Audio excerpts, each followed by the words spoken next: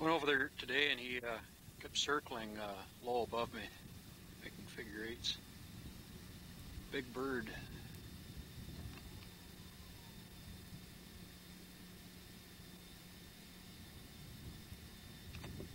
What if we go over there now if you do the same thing? Would have made a fantastic video. It's about 50 feet above me.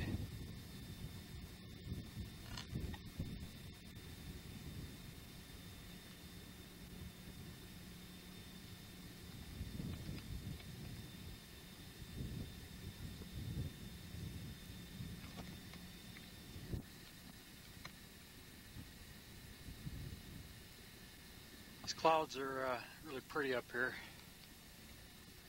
sculpted.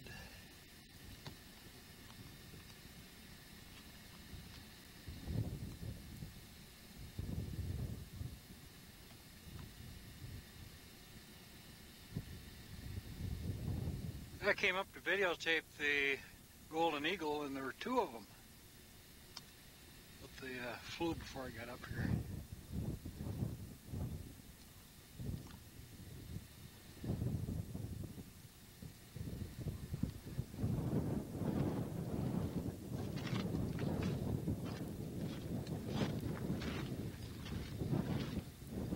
It's kind of pretty over here on the south too.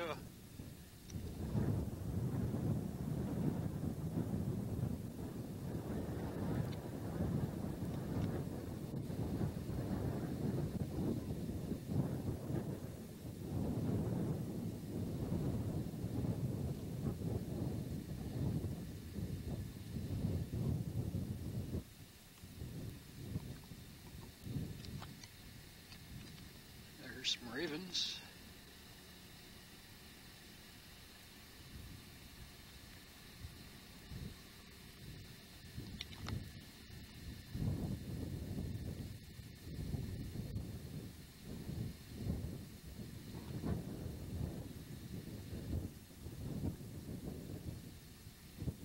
See all the snow they got down on the Tehachapi Mountains to the south.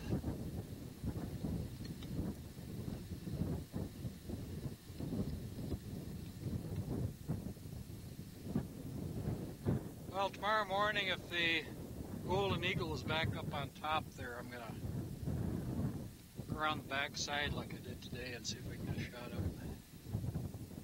Would have been fantastic footage this morning. But, no camera. Did some exploring around this area down here. It's pretty interesting. Naturally, the wind is picking up again.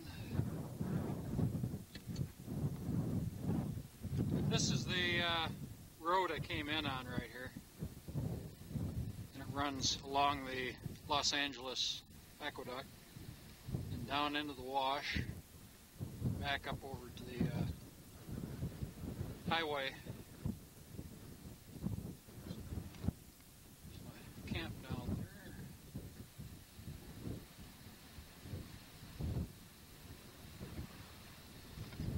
It's about a half hour before dark, so I think I'll get back down.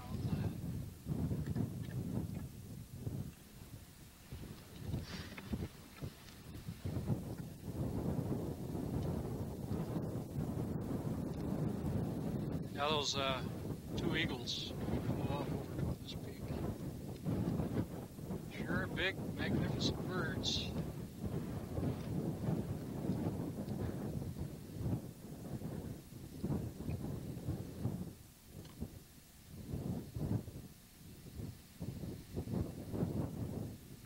You can see the sand blowing down here, this light color. The wind is a little stronger down there than it is up here. It's supposed to hit 35 tonight. There's Black Mountain. The sun rises at the top of Black Mountain. Apparently that's the volcano where all of this lava rock came from, all through here. Reminded me of Kilimanjaro this morning. It was covered clouds summit. is high.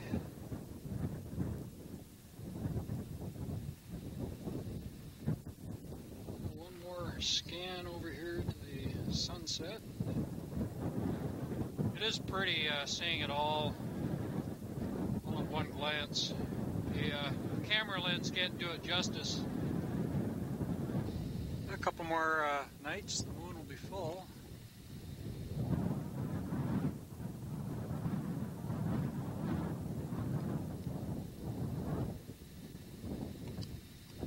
The lights of Ridgecrest down here are just coming on right now.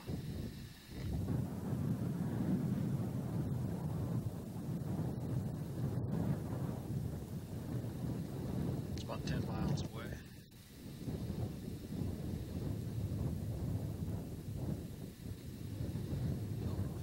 See it. A lot of dust in the air. There's home.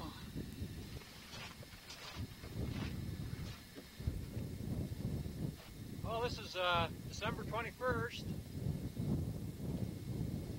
Yesterday I found a cave backside of that second formation. I'm gonna dig it out. Somebody deliberately filled it in, and I'll dig it out and see if there's anything in there. Could be interesting. You never know. But when I get up there first, I'm gonna videotape on the east side of it, and you can see the possibilities for finding things. They had more campsites over there during the old days.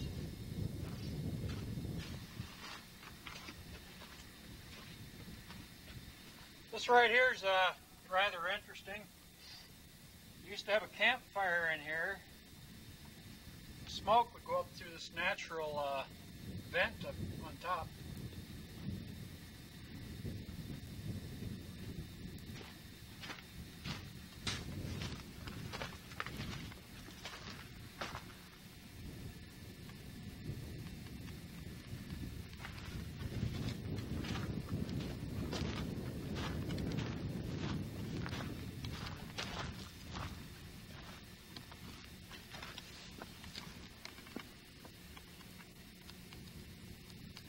There's a lot of old campfire stone rings all through here, probably used for generations. I think this could be the spot where they launched their raids on the stagecoaches that came down through here, because the campsites are better over here. It's a better place for horses grazing. It's flatter. And there's a wash that runs through here and it crosses the old stagecoach line.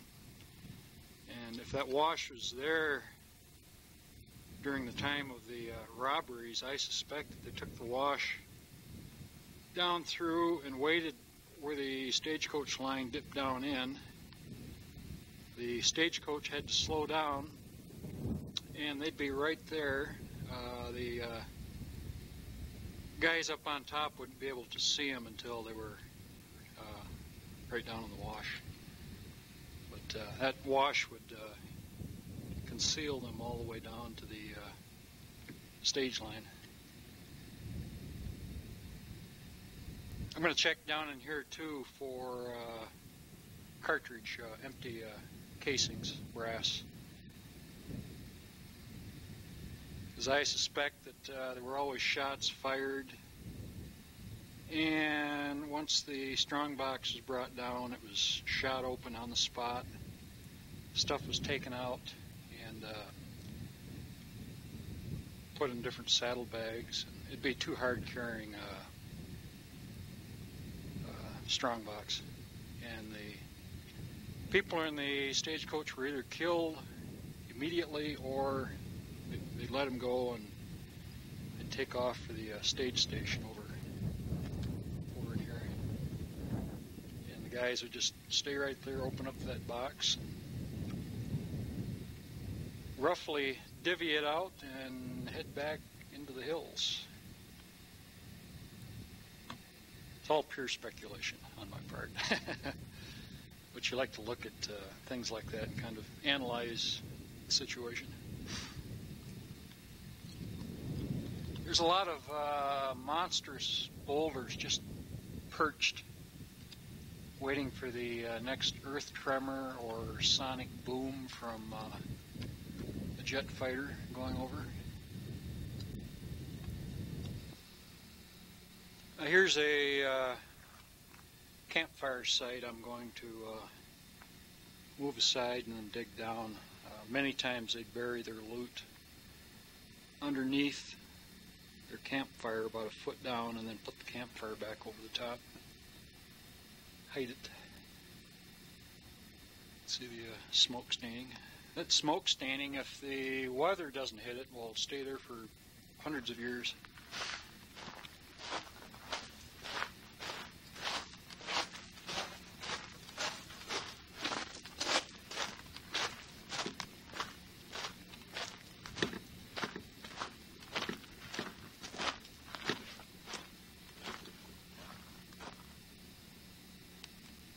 A fella could stand right here and look down toward Mojave, and you could probably see the dust from the stagecoach 15-20 miles away. Same with looking up the valley toward Ridgecrest.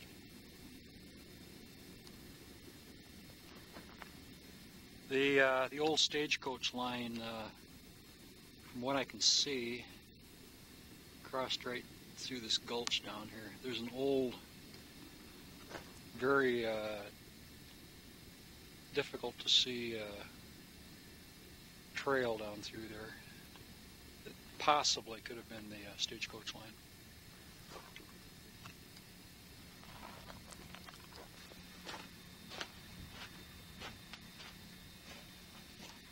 I always make a point of checking out these areas that are flat when you can see where the soil's been pulled out. Generally, that's where a person slept. They create a flat area. And I'll do a lot of metal detecting in those spots, looking for cartridges that fell out of pockets, coins.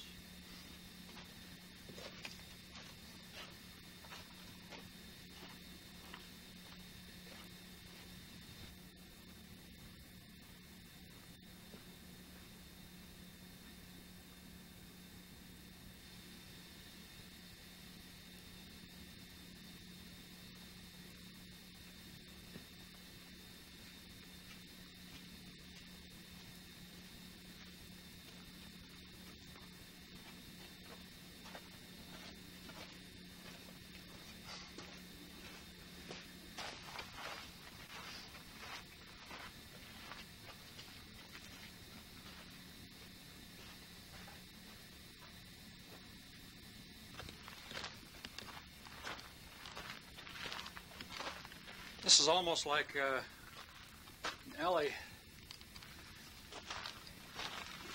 Makes you wonder whose footsteps you're walking in here. Vasquez, Pancho Villa, Geronimo,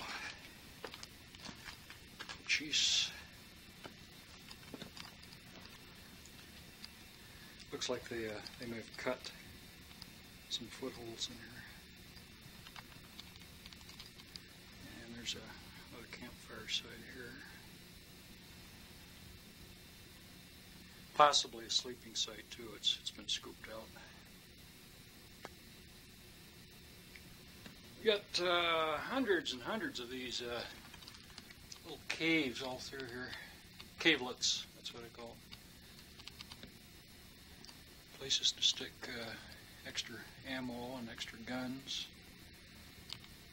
loot.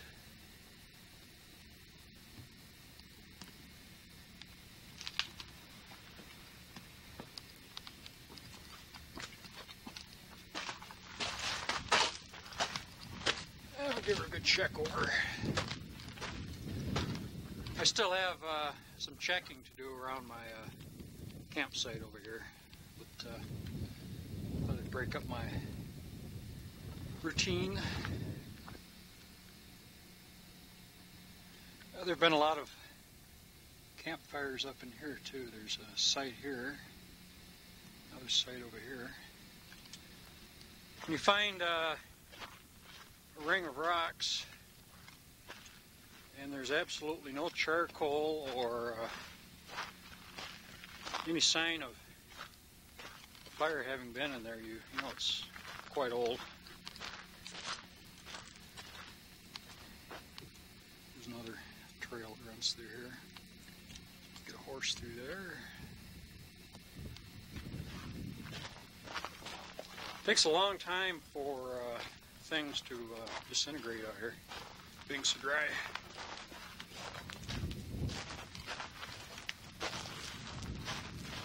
A lot of possibilities here with metal detector. I'm a little more thorough than most people. They come out here for a day or two, and of course most of them have to go back to work. That might have something to do with it. That place we were looking down the little alley there is right up here. Standing right there.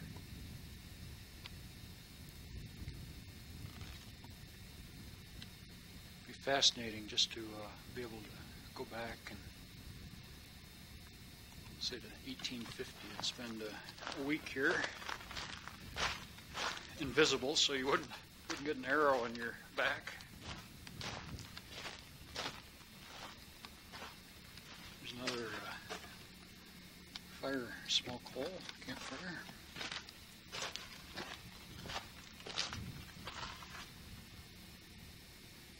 I'm sure at one time there's a campfire in there.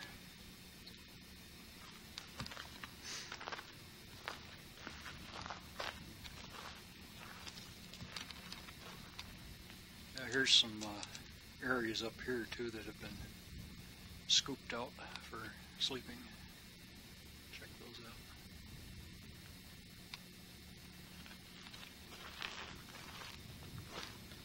This little canyon here is kind of a dead end if you got a horse, because I don't think you're going to get him down here.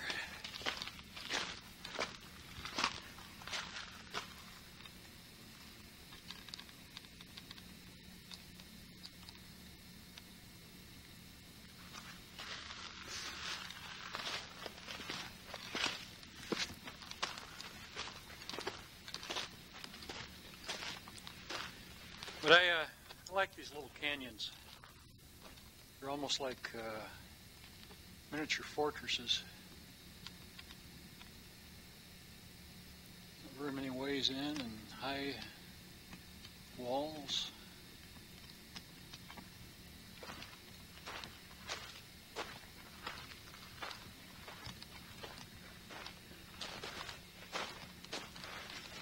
Here's another sleeping site. This up here I'll check into.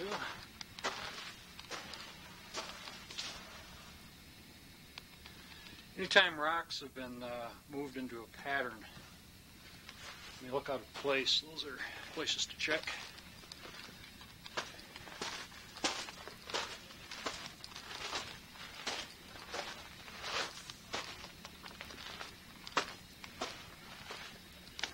I have yet to find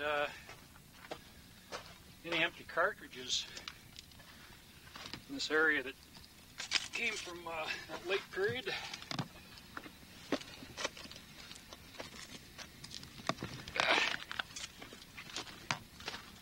Getting old. Got something here I'm not really sure about. It's too big for a campfire circle. It's about 3.5 by 3.5 feet. Rocks are sunken in quite deeply. It's been here a long time. Someone did have a campfire here one time. But I kind of wonder if it might be the boundary mark to a grave or something.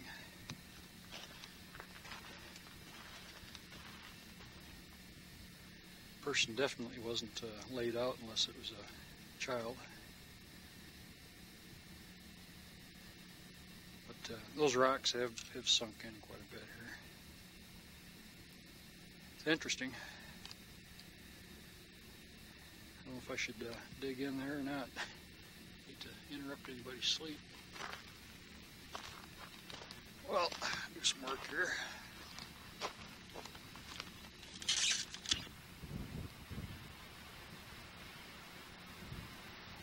Well, I pretty well checked the east side. Now I'm going to check the west side.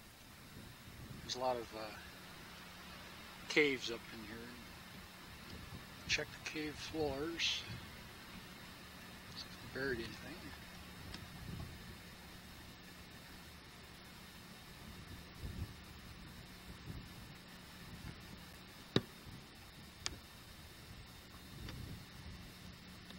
Now the golden eagle was setting up here last night. The other day I was standing down here and he was doing figure eights just above my head for about 3 minutes, and didn't have my video camera, but I watched him through binoculars.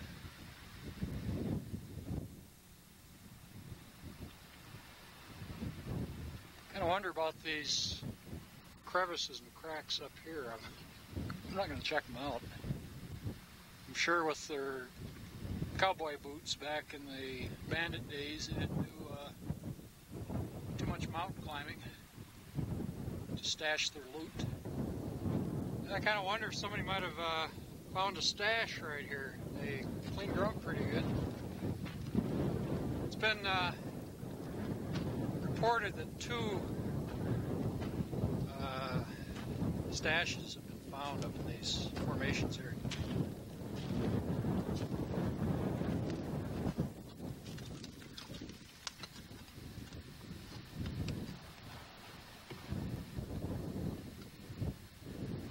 They cleaned her right out. Looks like there might have been a pack rat nest in there too. All these sticks and small stones.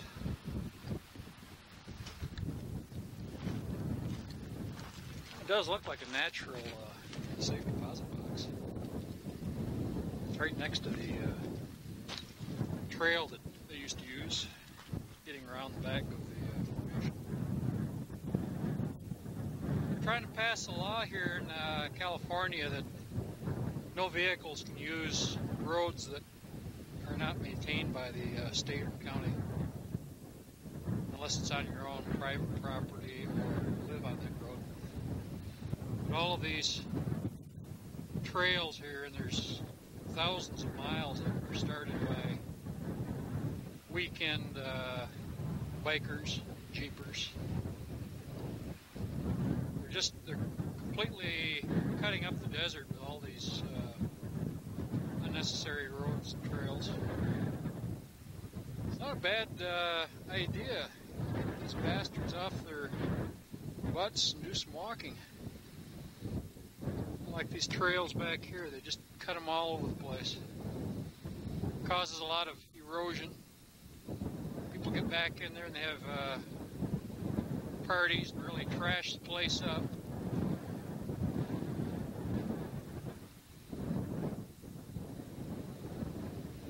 You don't find beer bottles in this country. They're all broken.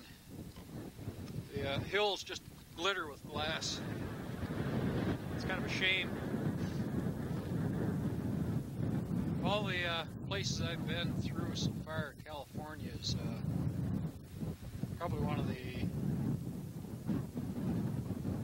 filthiest as far as the countryside. Cans and bottles, trash.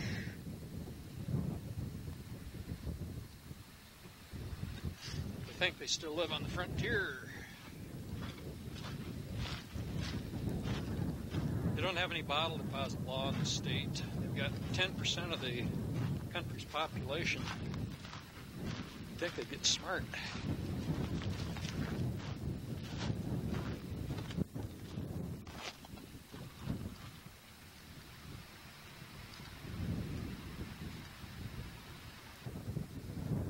That partially filled in cave I was telling you about is right here. And you have to get up on that ledge to even know it's up there.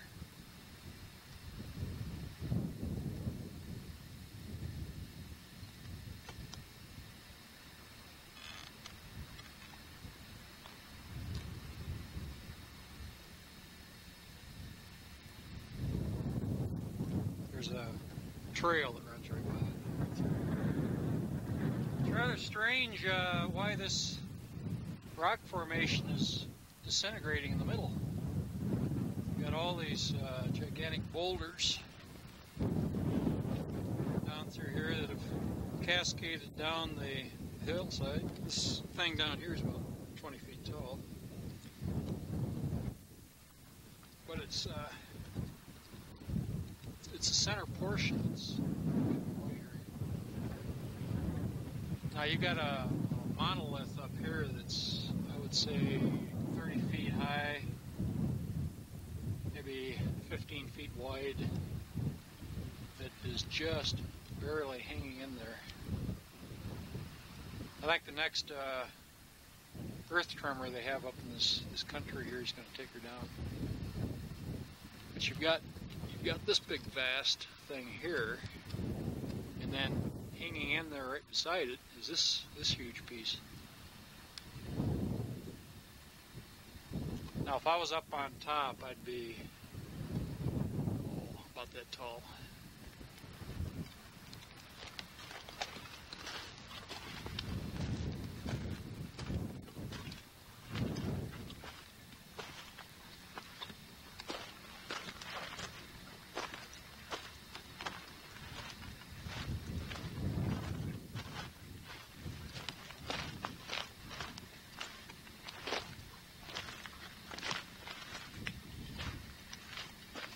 Get up there without breaking anything.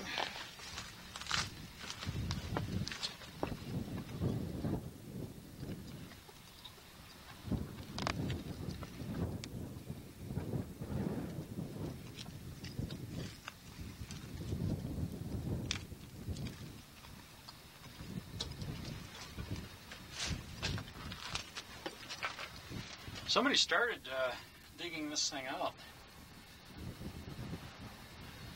Like I say, it's been filled in deliberately.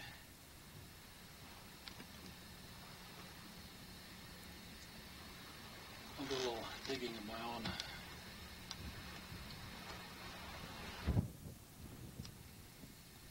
Could be some vast wealth back in there. Yeah, you could walk right by it down here and not even realize it was up there. Now here's that rock I was talking about. It's at an angle, and that right there is probably the keystone.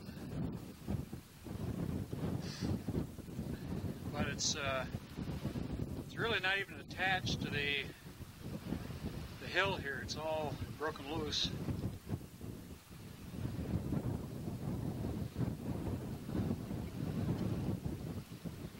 Make a hell of a video if I was standing here when it went. It's a colossal thing.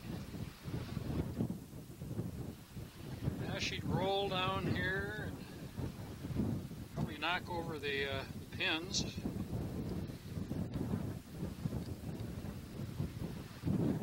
Get a Jeep going by right at that moment, full of niggers.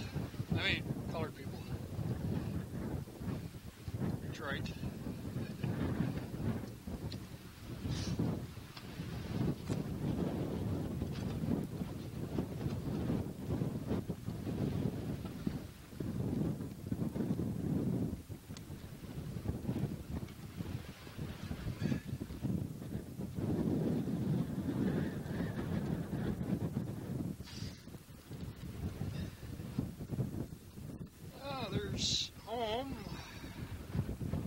This formation here is quite a bit bigger than the one I'm camped next to.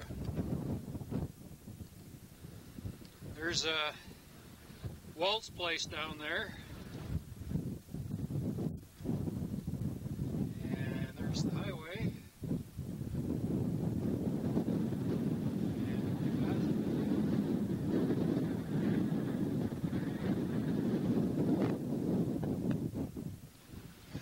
It's a long way down there. I think I'll go away from the edge.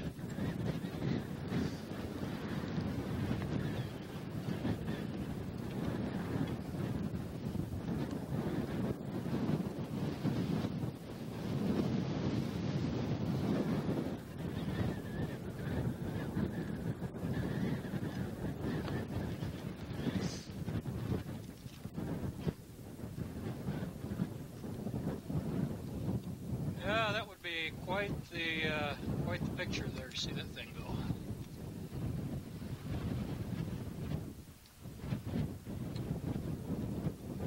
I'll go over there and kick that piece up.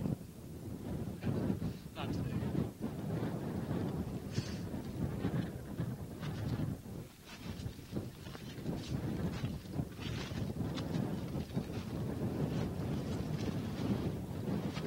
See how cold it is in the shade here. Rain last night, you get a little water in these pockets on top. The sun hasn't hit this over here yet. Oh, get my strap out of the way.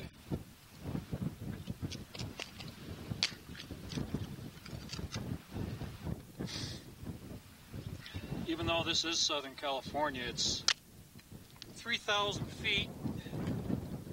That's high desert. Get down around Yuma, and it's 200 and 300 feet above sea level. And down there right now it's 70, 80, 90. I'm really considering heading for Yuma.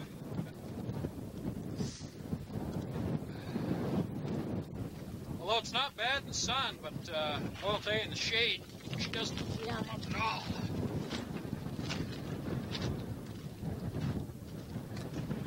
Let's see what we got over here. Not much.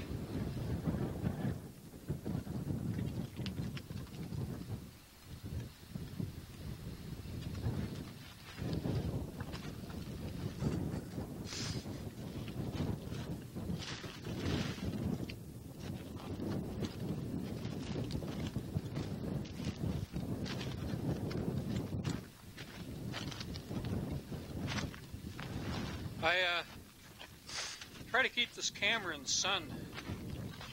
It runs a lot better. When it gets down around 50, it starts getting a little noisy. It's kind of interesting having that cave right there. I'll go digging, see what I come up with. Probably the gateway to hell. I'll dig out the devil. If I start removing ancient crosses, I'll know that but it's quite a step right here. Let's say about 60 feet. Got a runny nose.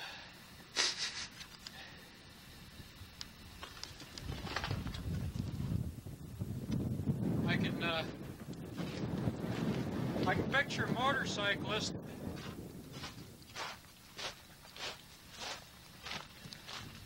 guy comes up here with a trail bike and he goes haul-assing out through here and zoom.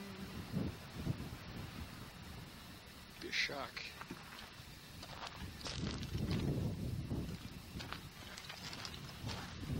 You probably noticed I'm making small talk. I want to fill this cartridge up, send it to you. Merry Christmas.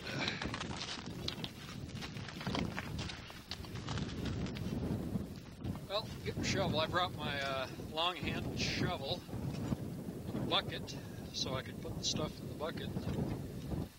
Because once I get back in there, it'll be hard to shoveling out. Just fill the bucket up, drag it out.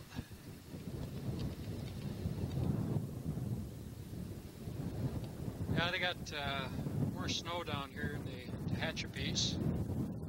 And this over here is part of the Paiute Mountains behind these hills here. This is part of the Paiutes. Now, all of this mountain range down through here, it's all part of the Sierra Nevada mountain chain. But each section of mountains will have its own name.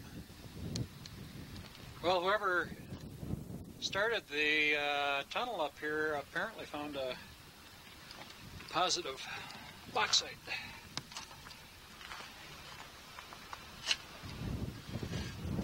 This is quite common around here. It's real light stuff. It's almost chalky powder.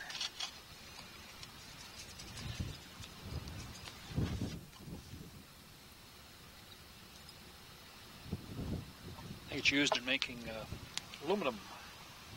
Originally, there's probably a large splotch of it up on the cliff face here, and they just started going in after it.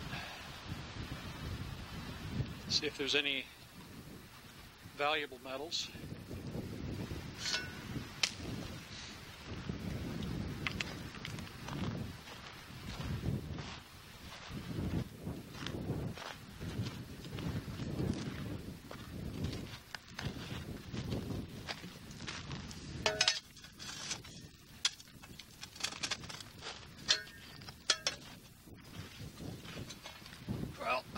Metal detector and check some of these caves up here.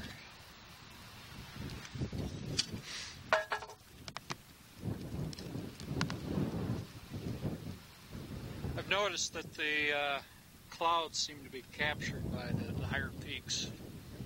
Just never seem to make it over here.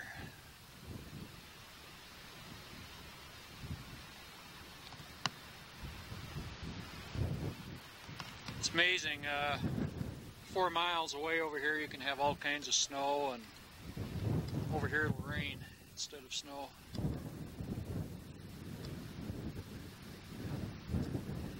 That's about 6,000 feet. I'm at about 3,000, 3,200 actually. Let's see how the clouds get back over here.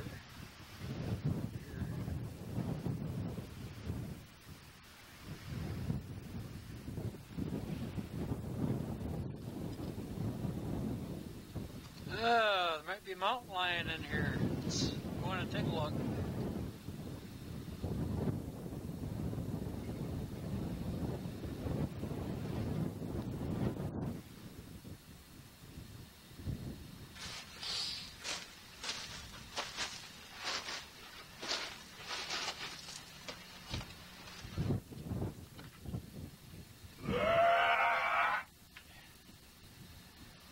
Oh, it's only a small one.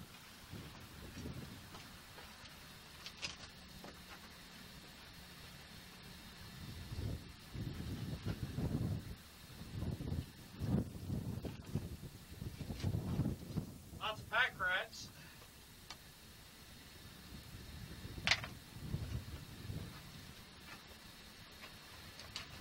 Find one thing interesting.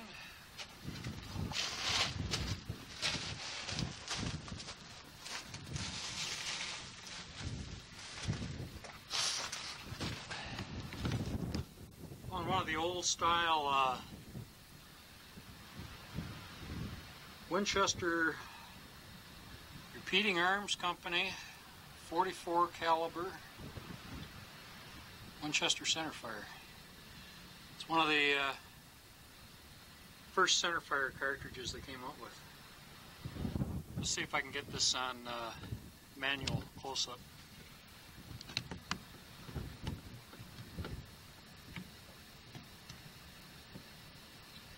It's an old one. Pack rats will just pick up anything. You'll find coins, old shells, skulls of their own kind, bones. Now this is worth keeping. This is the first decent thing I found over here. I don't know when they first came out with the center-fired brass, but this is probably pre-1900.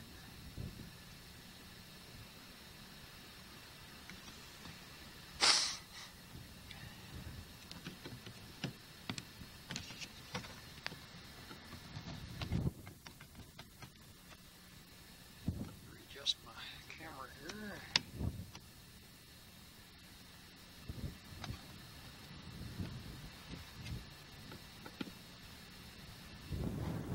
Well, heading back to camp.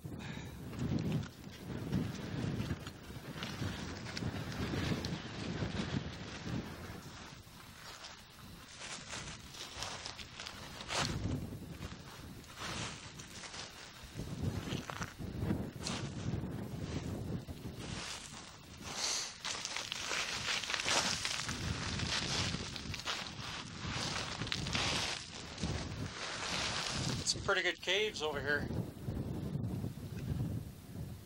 Be on the north side of the formation.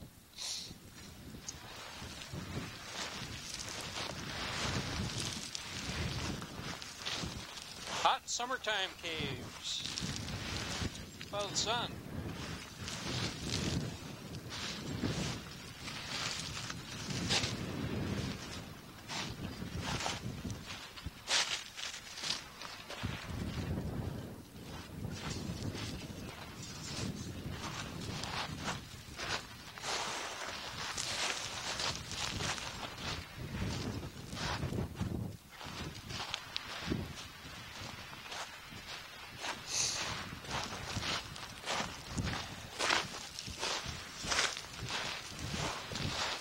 There's home.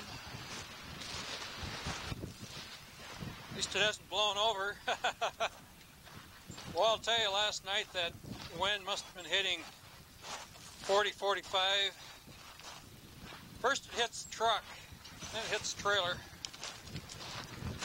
I always like to park that truck on the wind side.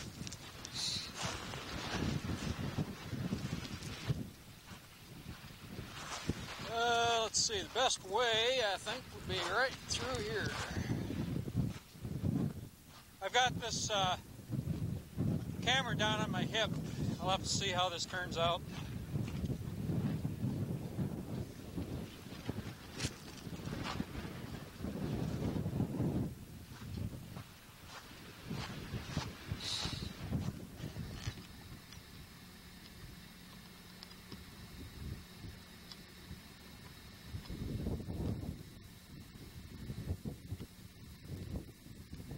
This is December 22nd. I can't recall seeing cloud formations in Michigan like they have out here on some days. I think when the clouds go through the mountains, the passes and the mountaintops shape like these funny shapes.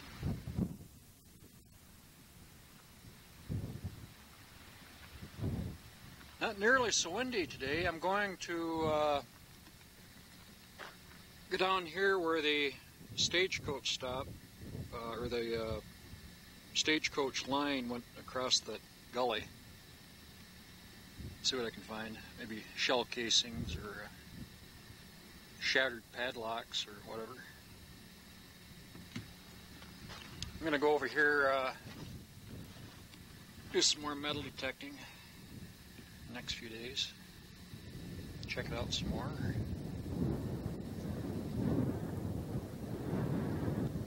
And another place I'm going to check is this peak back here, just for the heck of it.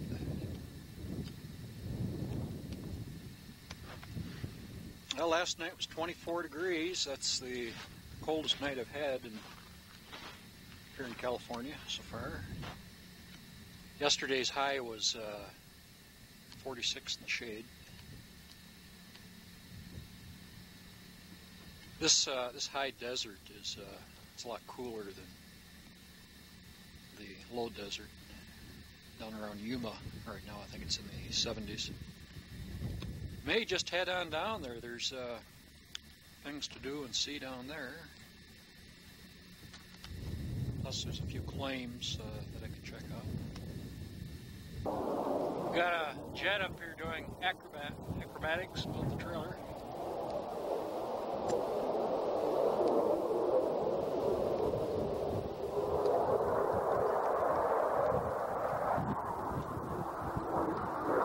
Now that wind is so bad out of the west, I moved my camp from here over to here. I think that rock might help. I hope so. Trailer rocks all night long. It's awful hard to sleep.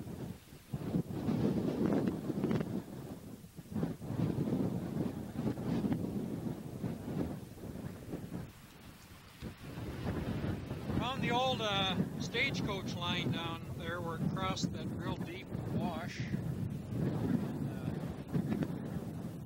Didn't do any detecting, but I'll go back down and check it out some more.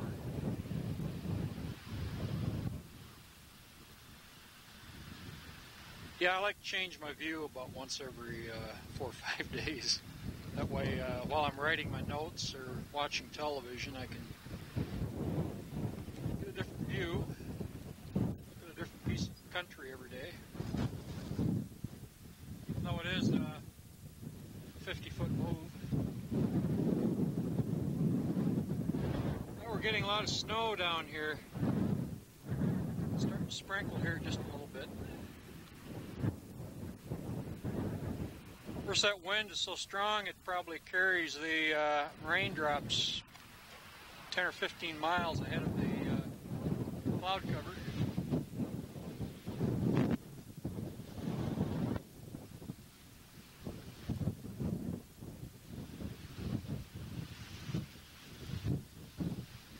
Ah, there it is. The loot, my pot of gold. It's pretty.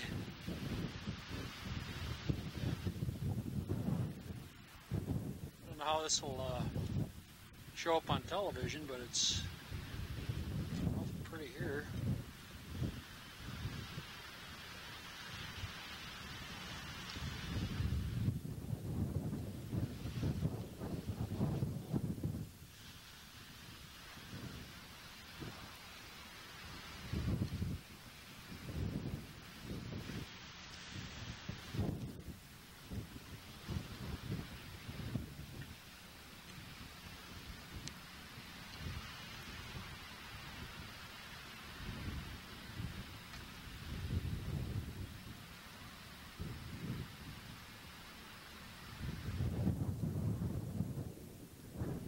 Golly, that's not too far. That Joshua tree right there just might be growing on top of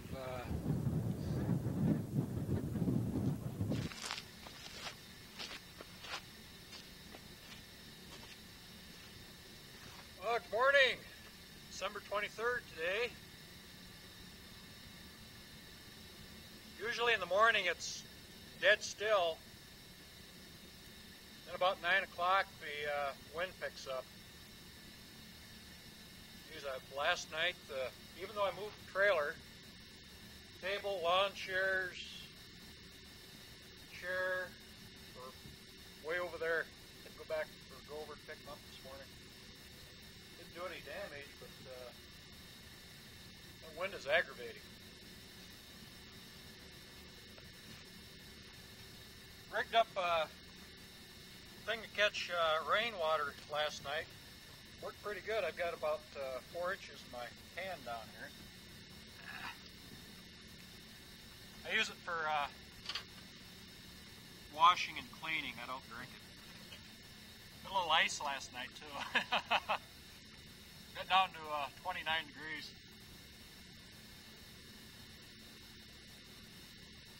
A little discus.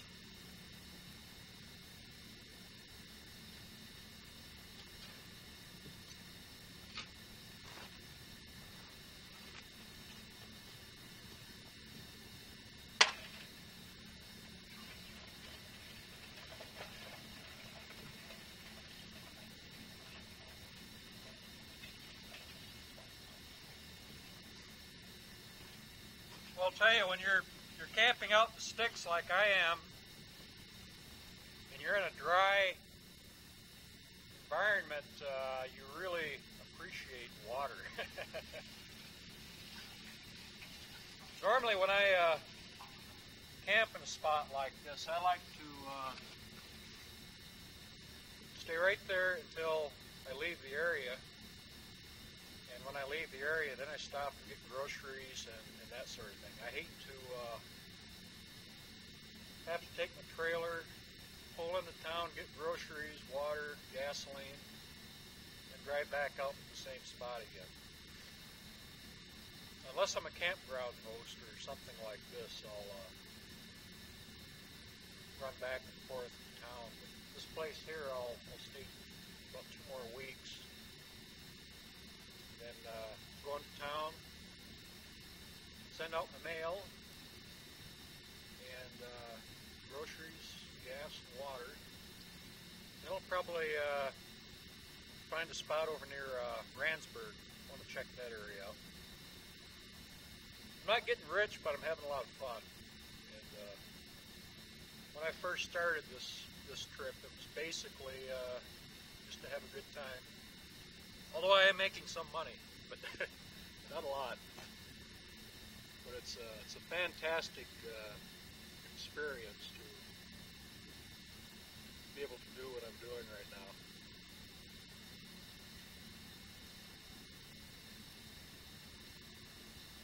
Living adventure.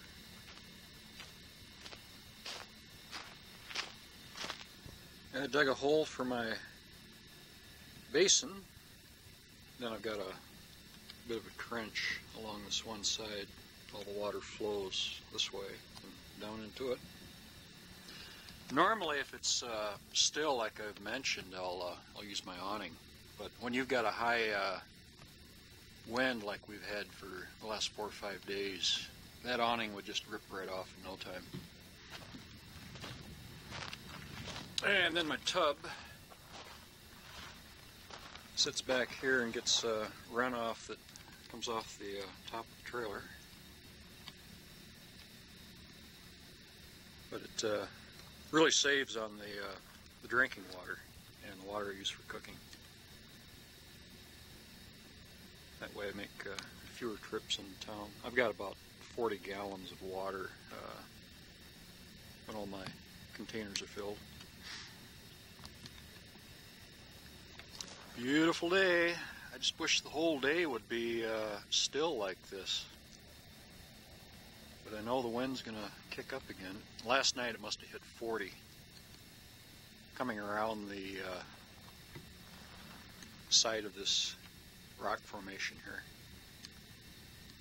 But where I was parked out here, it was hitting 50 and 60. The bushes were just laid almost flat to the ground.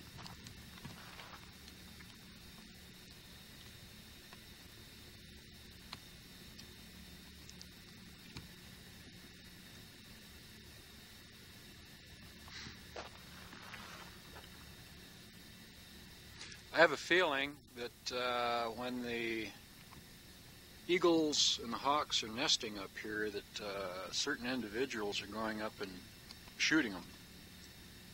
Because I've been finding shotgun shells right up and around the top up here. And there's just nothing up there that you would possibly hunt with a shotgun. Unless you're after those birds of prey. Not sure what they use them for. Indian ceremonial dress, head feathers or something like that, or stuff them.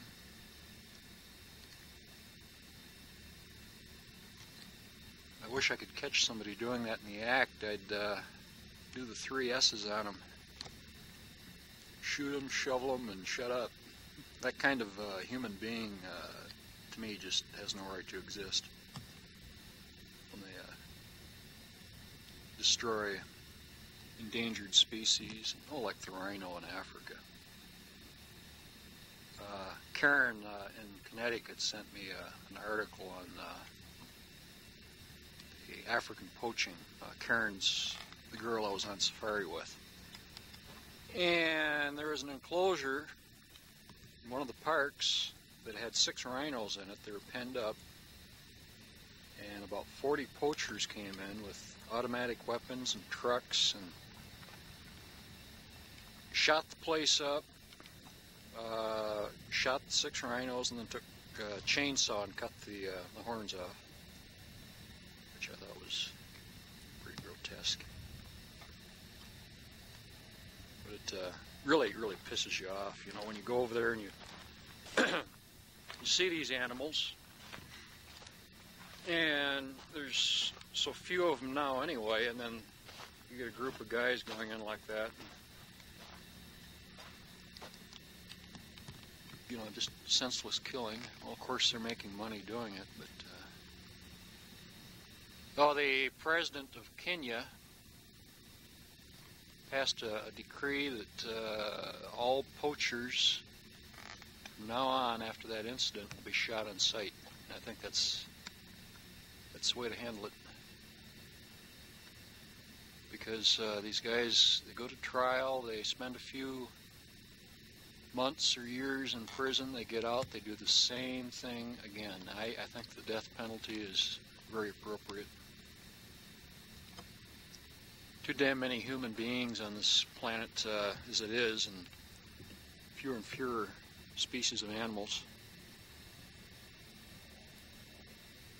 I think mankind has to get its priorities straightened out.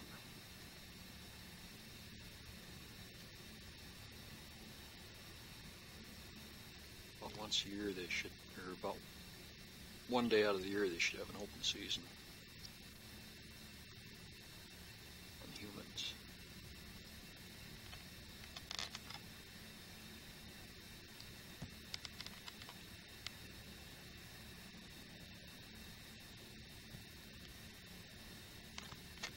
I know you folks don't share my views, but sometimes you really get thoroughly disgusted with things that go on in the world.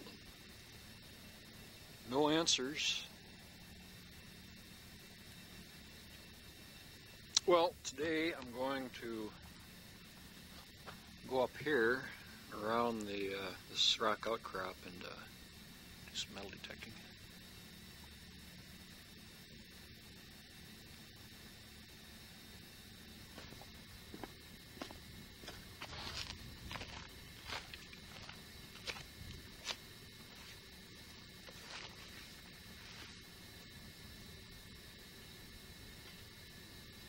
Got dusting of snow up there on Paiute Mountain.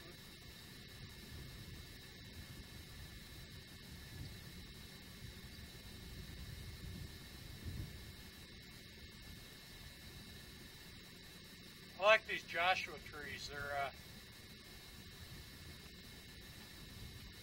really different.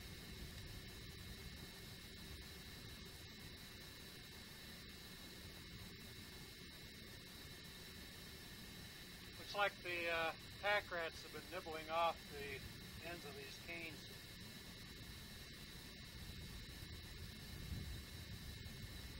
Many times pack rats will make a nest in there and keeps the moisture in the tree and fertilizes, protects the roots. Oh, here's a raven.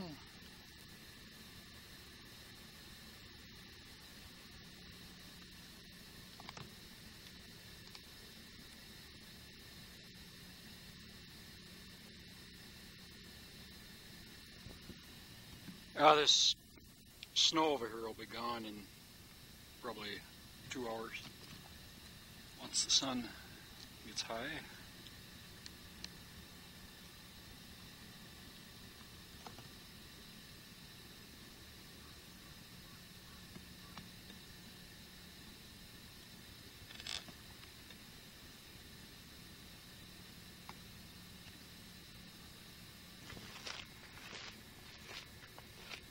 This is a pack rat nest right here. He made his house out of cow chips.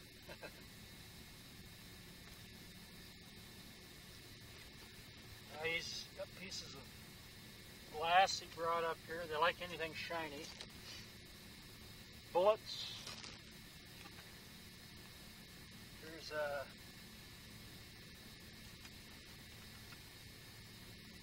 Here's a rabbit skull. They like to put a lot of bones on top of their house.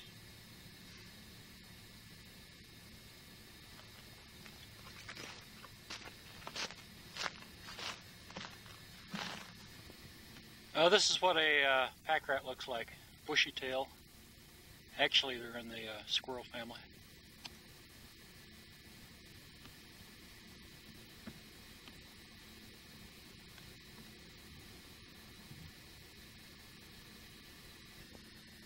You can see what I mean when I say they fertilize these bushes and Joshua trees when they build their nest next to them. Plus it holds the moisture, keeps the moisture in, keeps the wind from blowing the sand away from the roots. So actually they're a real benefit to the vegetation out here.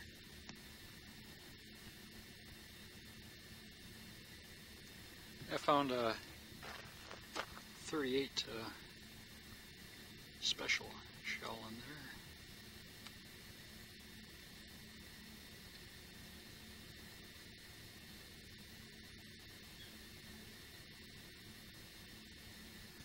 Now these Joshua trees are really popular with landscapers. People like to have them in their yards. Very exotic, tropical.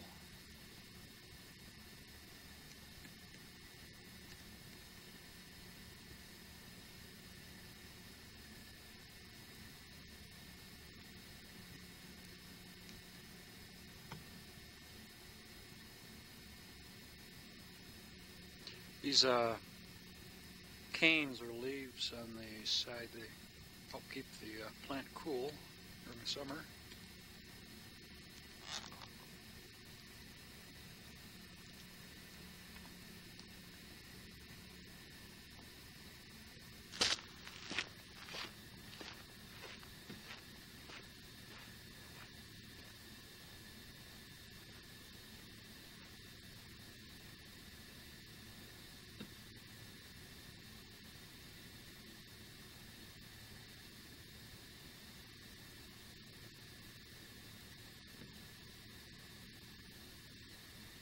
Snow!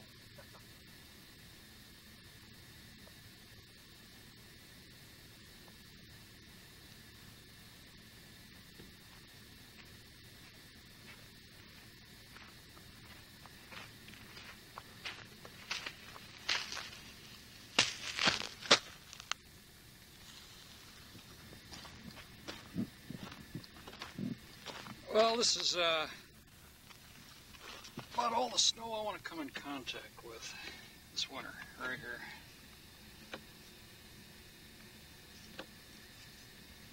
Feels like Michigan snow. Yeah, I vowed I'd spend the rest of my life avoiding snow shovels,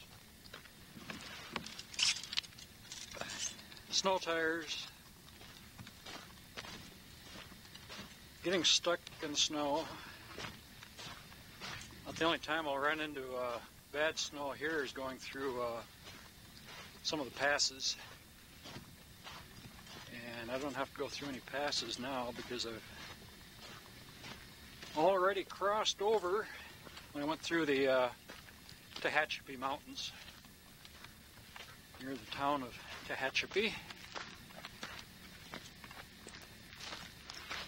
When I was up at Beaver Creek Campground, there was a fellow there with his two boys. They were up trout fishing. And he worked for the prison there in Tehachapi. It's a women's prison. And here's a guard. Told me some pretty wild stories.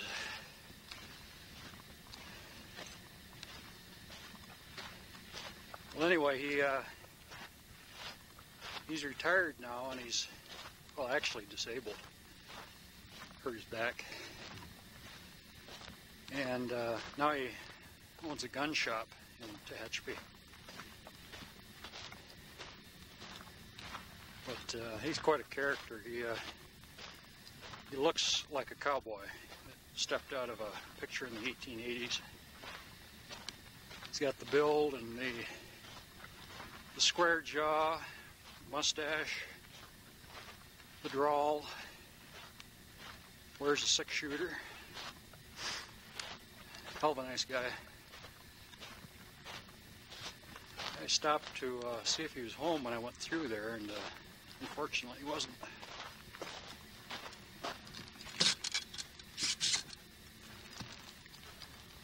Well, time to take out the detector.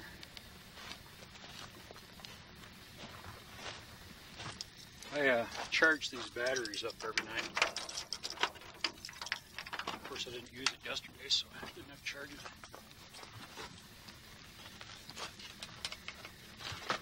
These are a lot of fun. I've always enjoyed metal detectors. I think I've had them ever since I was 12 or 13. Started out with no cheapo. This thing here runs about, right now, about $5.50. But it's pretty advanced. It's got quite the circuitry.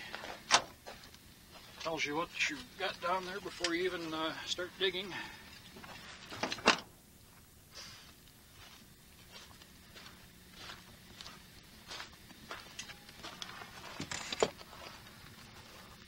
All my tools right there. I find these army shovels are ideal. You just scrape away. And if you get something big, you start digging. Picked this up at the last gun show I went to up there with Dad, and got it for $3.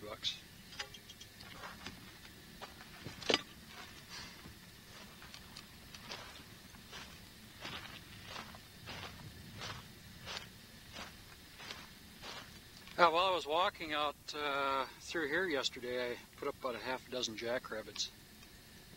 These are the black-tailed Mojave jacks.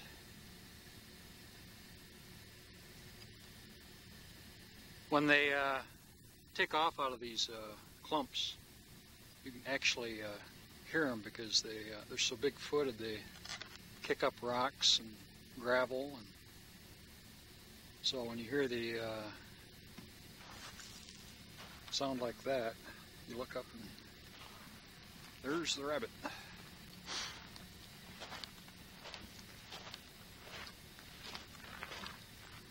I'm walking down to the ambush site where they held up the stages. I'm going down there this morning because the wind hasn't kicked up yet.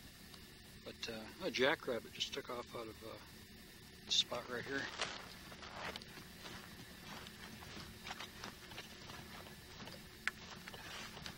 Here's his bed. Makes a little hollow in the underneath the bush or next to it. And there's a track where he cut out. Some tracks.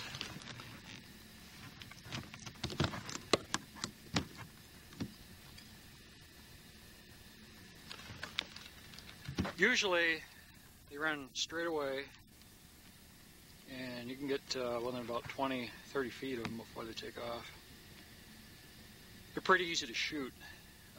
The reason I don't get them on video is you don't know when they're going to take off, what direction.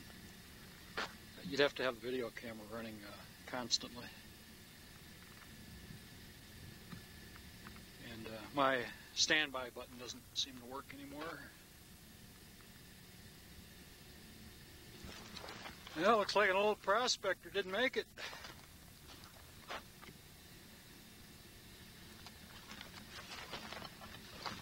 Oh, must have been his horse.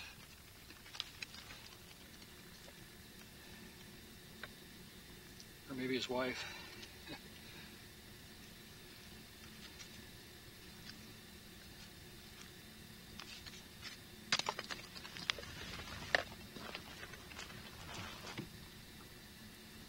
Yeah, somebody apparently picked up the skull.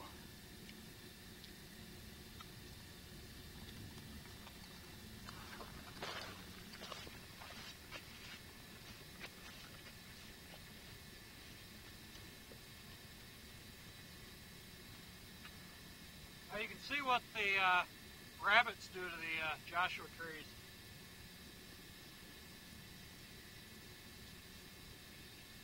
Doesn't do them any good.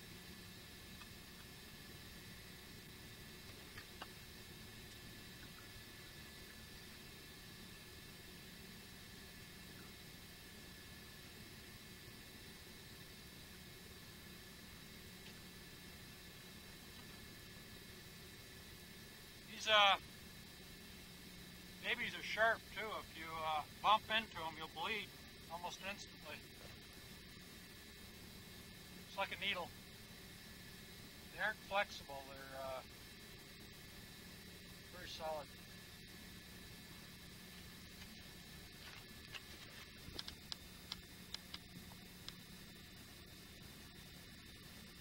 I'm sure once the golden eagles start nesting during February, January, and March, we'll thin these jackrabbits out. I'll tell you, below the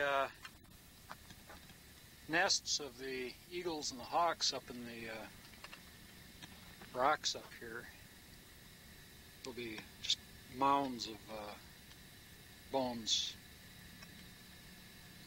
Antelope, squirrels, jackrabbits, Mojave cottontail, lizards, snakes.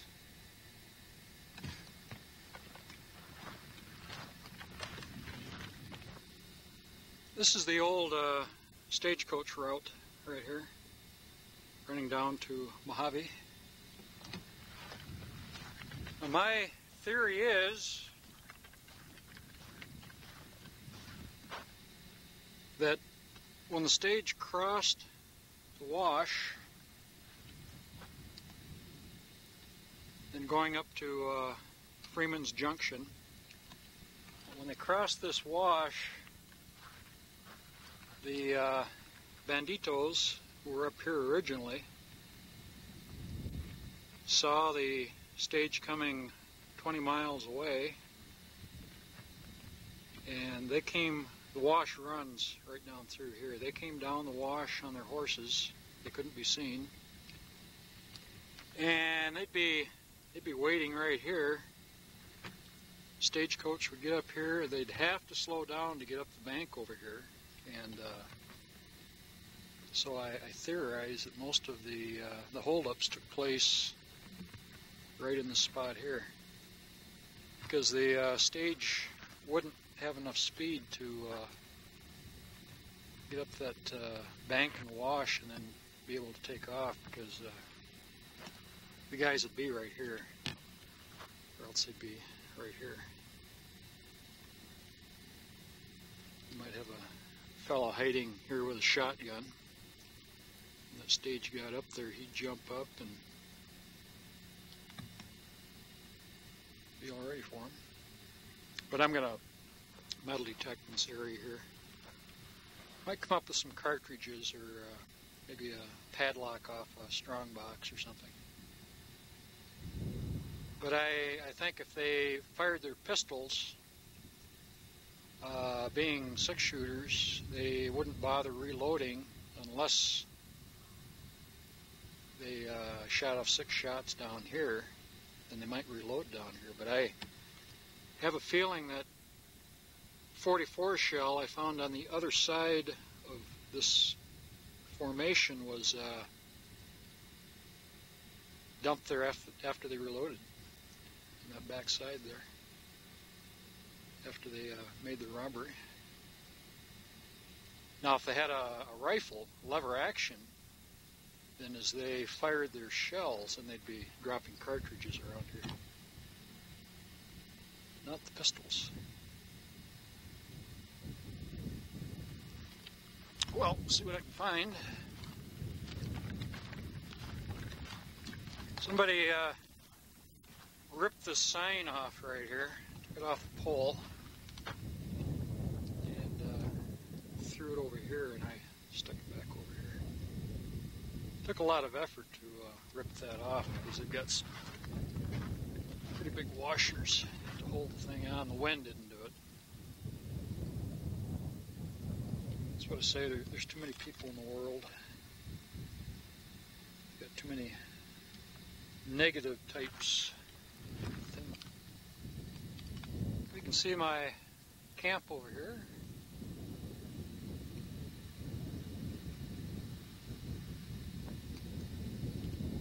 Now this camera is 6 power, and they've just come out with a 12 power. And the new 12 power camera, you can get 6 hours on one tape. So that would save you a little money.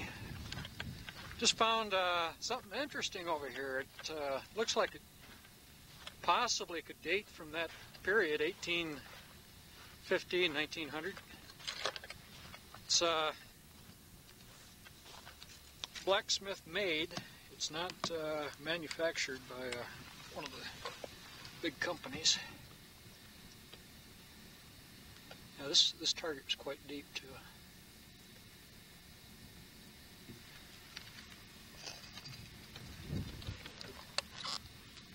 It's hooked for something, but you can see the it's not really uniform. Plus, it's been hammered. It's flat.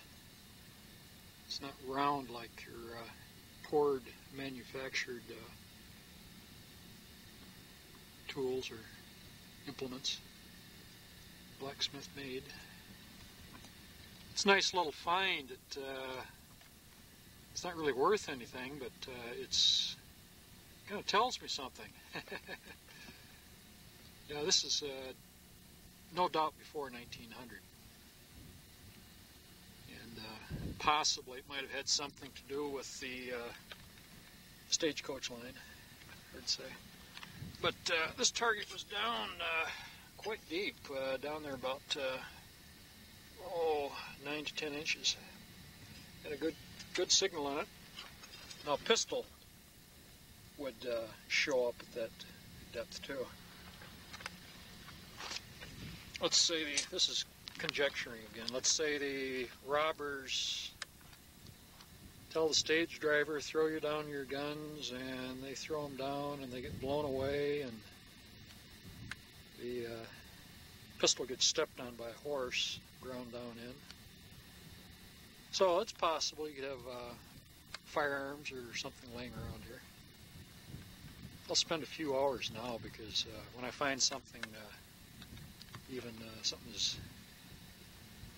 mediocre as this hook, that gets me going, start concentrating on an area around that spot, and it just kind of work out.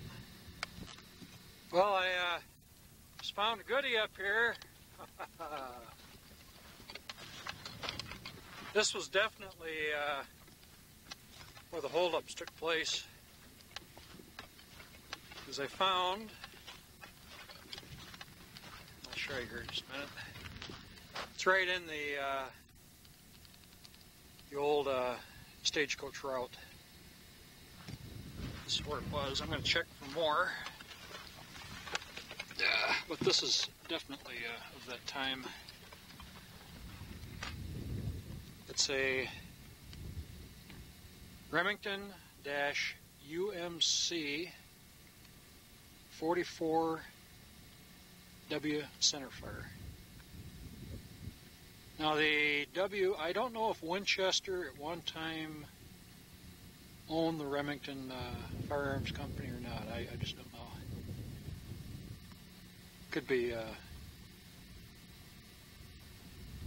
Winchester centerfire. They might have borrowed the patent.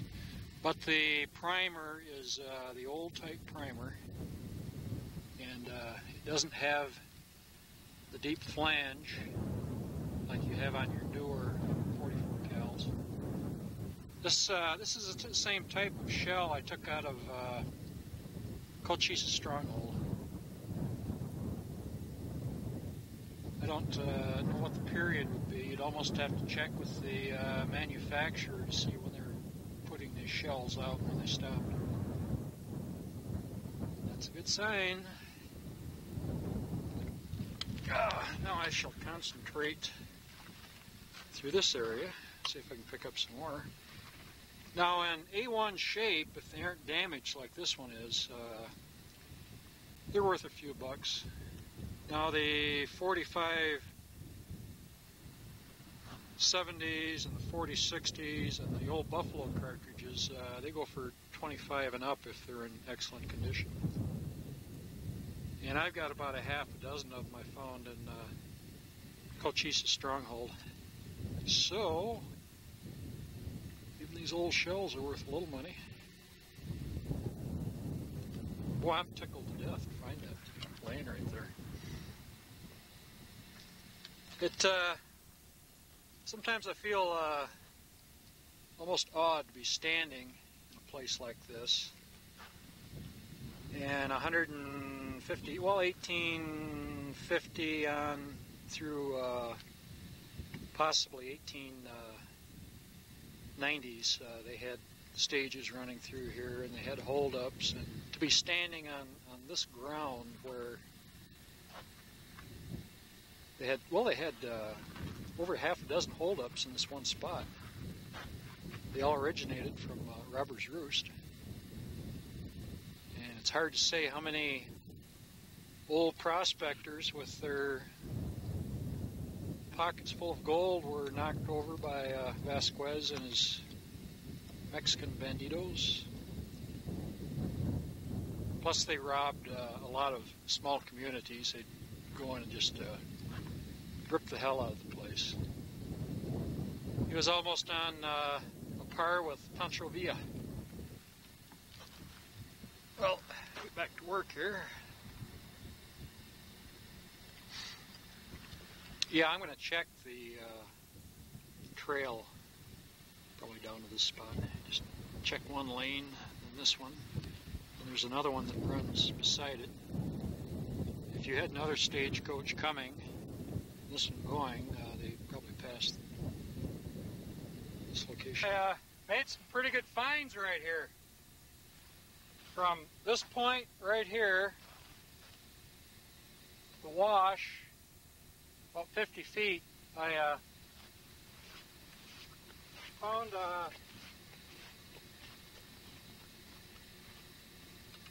.44 caliber here, the old style. Found WRA company. You all know what that is. 32 Smith & Wesson.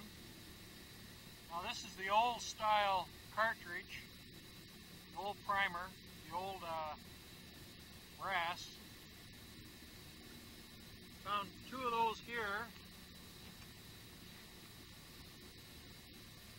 Found a .44 caliber here.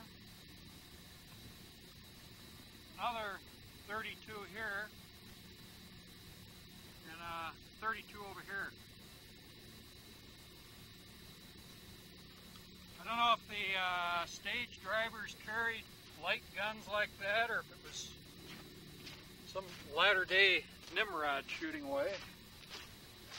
But it's the old style cartridge. A few of the other little things I found here. This screwdriver was in the road, and this little wrench was in the road. Of course, you find a lot of pieces of wire, and there's a lot of, if I'm not mistaken, I think the H is Henry, or it could be Harrison. 22 shells. And I don't know exactly what this went to. Broken piece. Let's see. I found a. Now this right here, it's the old style primer, the old style brass, and it's let's see, FA and 513. I don't know what that would be. Maybe somebody's personal reload. And I found part of a slug. The slugs were right in the road. I kind of wonder if, my imagination again, if it was being shot downward from the stagecoach. And here's another. This is a old lead here. And half of something. I don't know what this thing is. I should always find these damn things. The guy who invented these should have died at birth or been aborted. And when you find these, they turn out to be, well, on the meter it says a quarter. Then you dig them up and you've got a piece of trash. And then you find things like bolts, washers. Now, the only place I've checked so far is from where I found that big hook, right here, down through here, and where the tripod is. Now, I still have this section of road over here, and then the other two sections over on the other side. Now, I figure anything in the wash is going to be fairly deep if it was a big piece of metal. If it was light stuff, it could be 2 miles down in the valley. But I'll completely clean this area out, check it all. Those old cartridges, they tickle me when I find them because they're definitely history.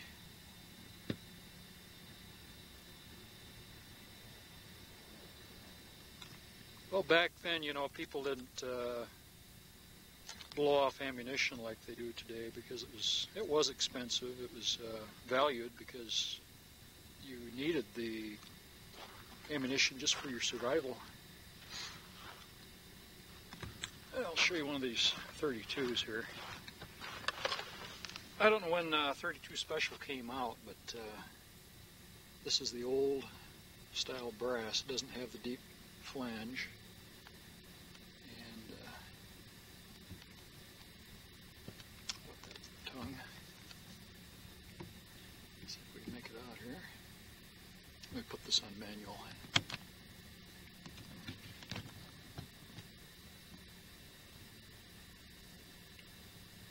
There we go. You got Winchester Repeating Arms Company. Now that's an old logo. They stopped using that. I don't know the exact date, but it's been a long time. And then 32 Smith & Wesson. So it's that's an old cartridge. It's not anything new. I don't know when they started putting this crimp in though. Dad, you can check all these things out and let me know, because I'm going to send you all these cartridges from this location and from Cochise Stronghold.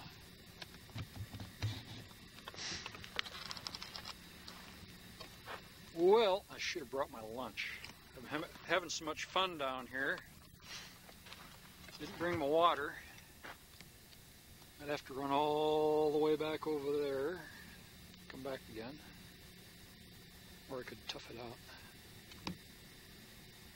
It's about a mile, I think.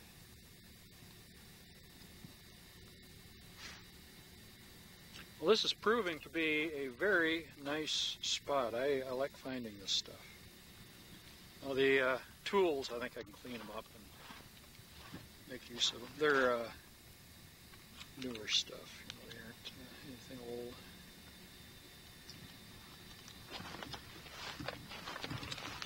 Yeah, this right here is, okay, it's got lettering on it. sure what devil it is, but maybe SK.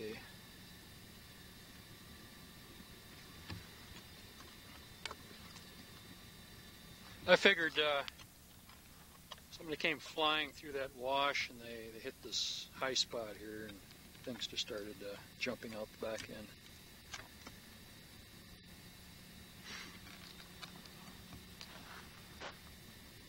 Well, I'm going to check this over here now, this other Y, the wishbone.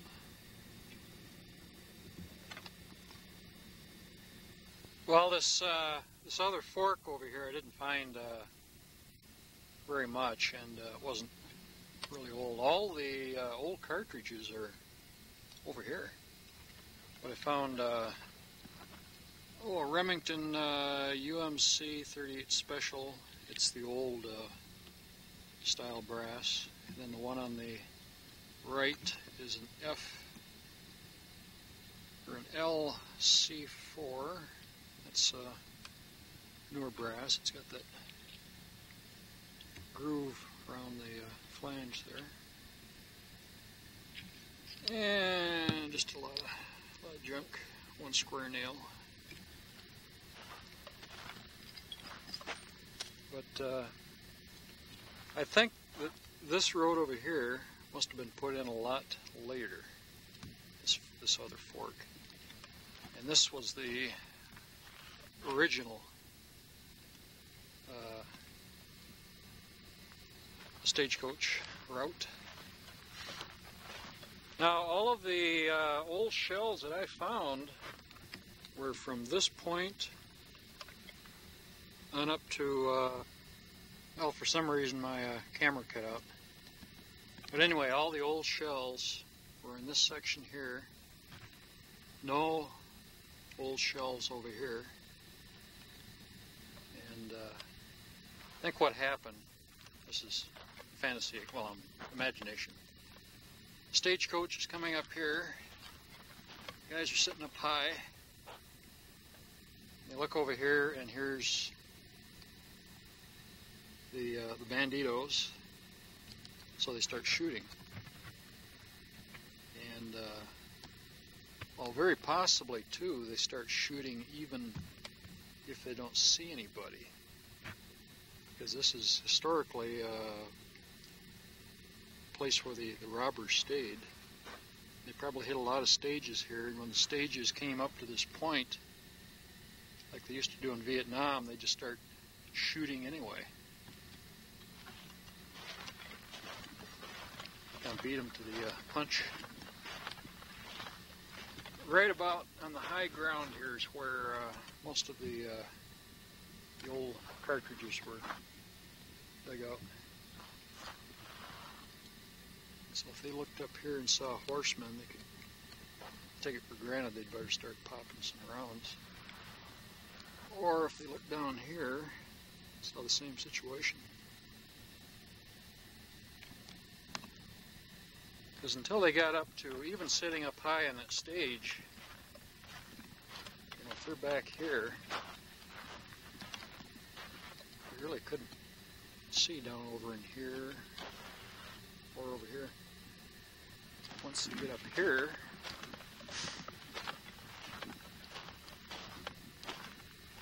start shooting.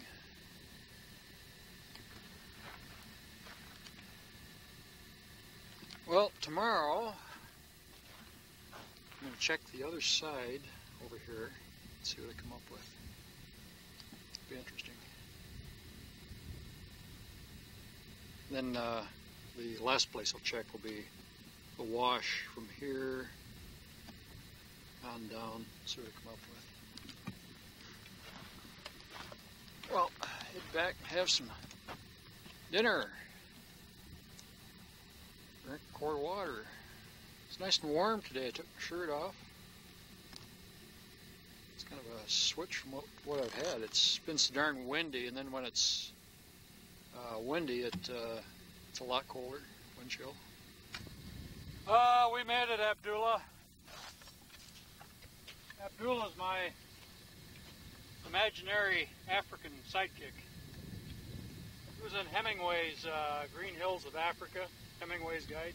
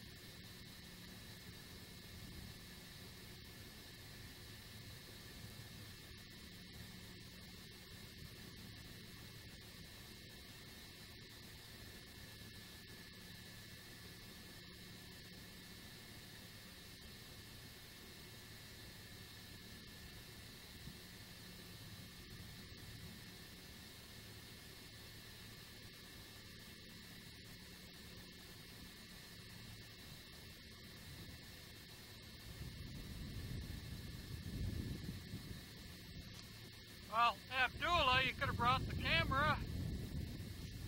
God. White man's burden.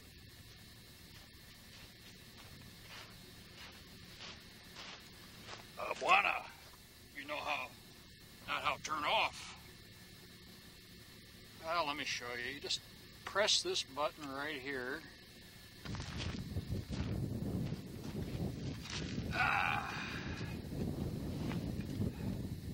Must be getting old. I seem to groan more when I sit down. Well, I can't believe the news this week. Plane crash in Scotland. Santa Claus stuck up an armored car. 3 policemen hijacked an armored car. Well, they were dressed like policemen. A propane truck blew up in Memphis, killed 6 people. Well, what else is there? 2 Peace Corps workers in South Africa, a couple girls, were going down this steep road. They missed the turn, dropped down about 3,000 feet. Well, I'm glad the only problem I've got is being able to sleep at night when the wind blows. Getting sunburned. Now, even being way out here, I like to keep up on the news, even if it is negative.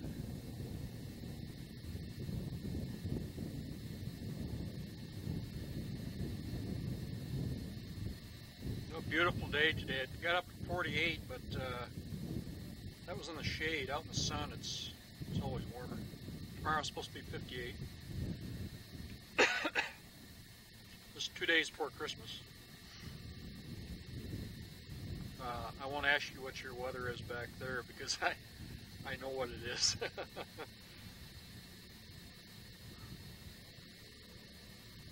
Got a bunch of ravens down there flying by.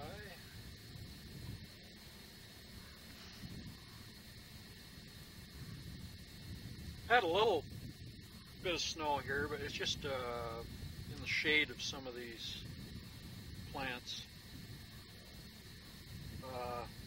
Walt down there told me one time he had 13 inches of snow at his place, and by the end of the day it was gone. But they really had some flooding too. Well, talking to a fellow who lives in Ridgecrest, the guy that was up here with his two boys, last summer there were two people in this wash down here, and there was a flash flood and it caught both of them. So he said, while I'm working down here, to be looking for bones or clothing or whatever. Well, that stagecoach back in the 1870s, when that went down, 5 people died. So there's 7 bodies in this 3-mile stretch here someplace.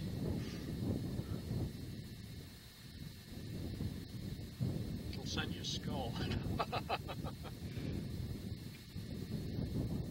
Beautiful day though, I really enjoyed it. A lot of fun. Ravens are circling up here now.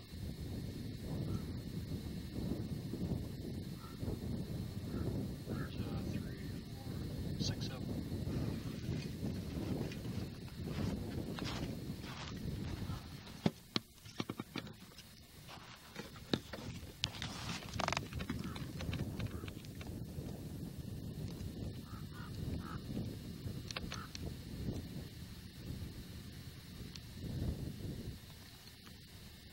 Sometimes you can get pretty close to them.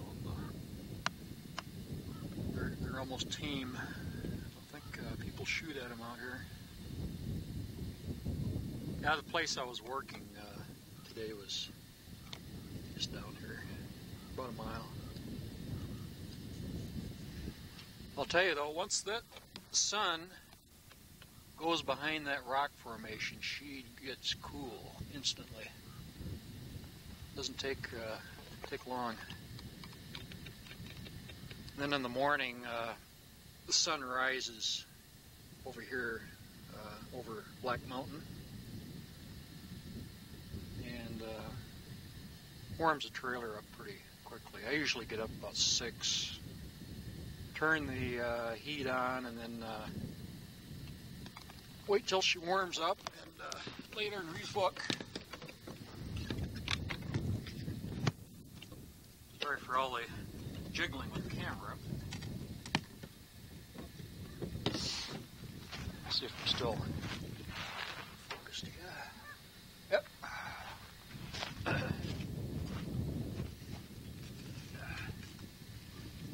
It's supposed to rain Christmas Day here. About 58 degrees.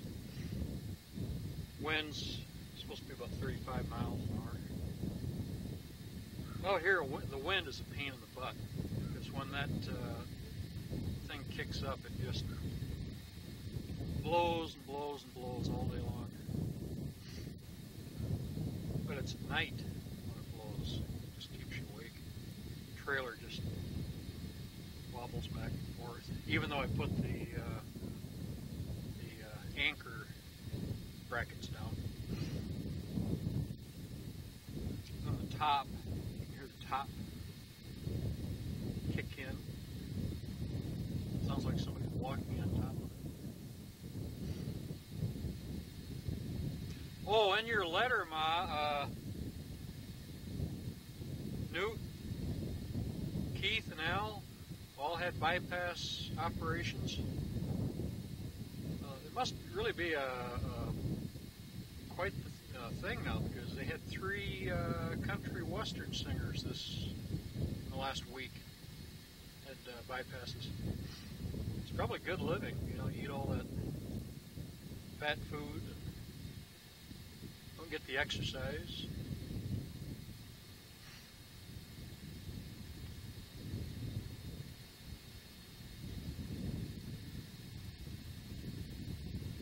Yeah, I haven't been over to Randsburg over here in,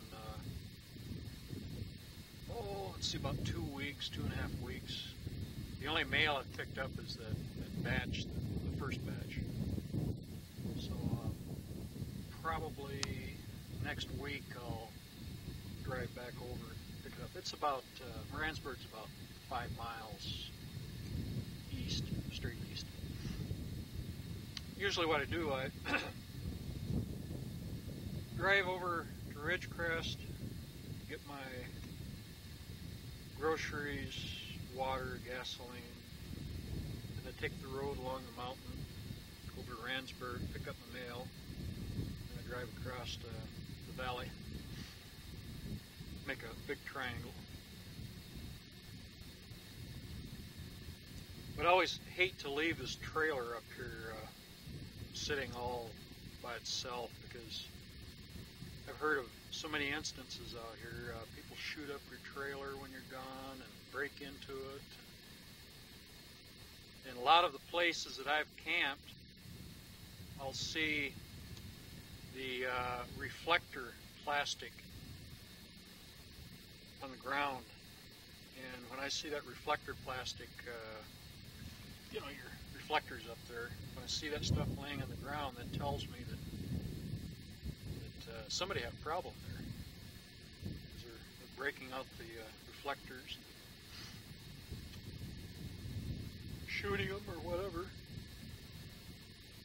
Oh, I saw that situation up there on Black Mountain when I camped up there. You can see little piles of reflector plastic. Well, tonight I should get a good sleep because the wind isn't too bad. It's out of the southwest right now, about 5 miles an hour. So if I'm lucky, see you tomorrow.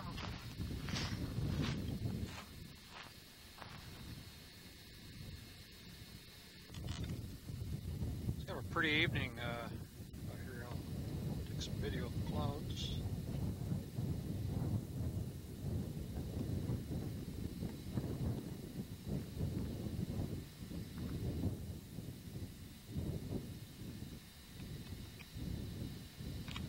Somebody just drove up in a yellow Vette.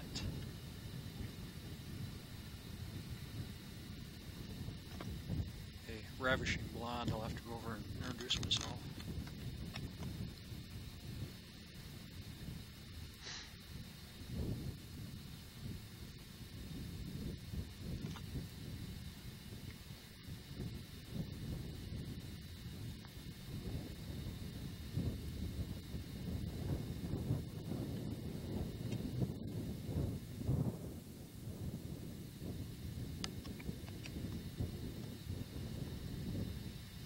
I probably should shave first. Right now it's 5 o'clock in the evening.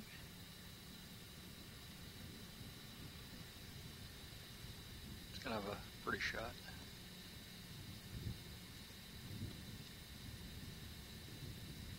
Looks like the 2 ears of a wolf sticking up.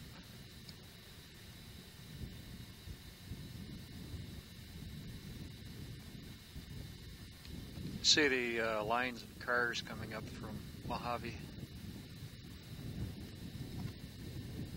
driving up the Indian Wells Valley. Those are car headlights down there.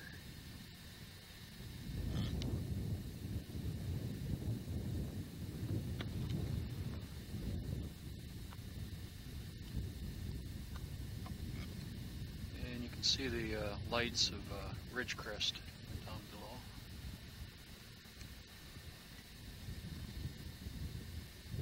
This is the main part of the city, strip of shopping malls, fast food places. They have an area down there with a Kentucky Fried Chicken, Burger Chef, and McDonald's on the corners. They call it Junk Food Junction. The China Lake Naval Weapons Center is right here where you see the brightest lights.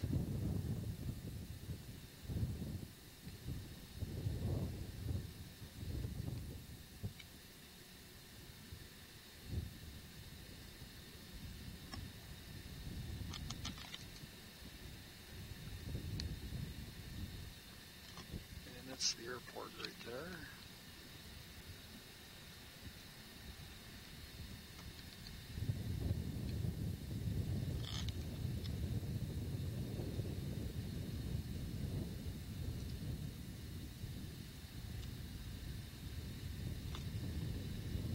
Well, the sun goes down, I usually do a little bit of reading and then I hit the hay early, usually by 6.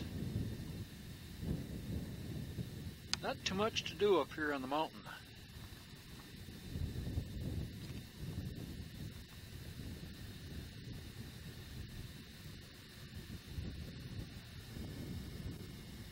Well, this is the morning of December 24th, Christmas Eve.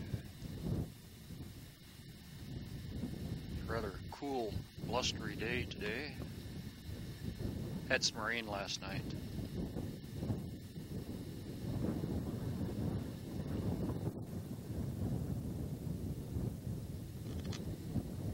Here comes the sun.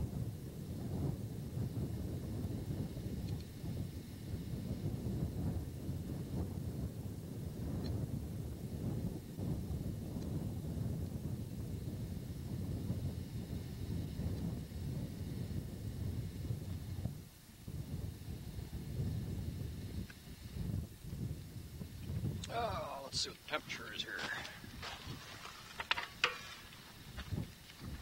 Well, I got down to 33 last night.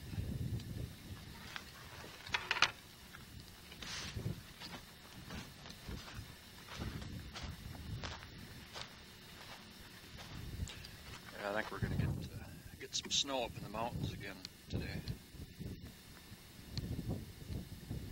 Wind is out of the right out of the west. I guess they're having some pretty good storms out on the coast, 20, 30-foot waves coming in.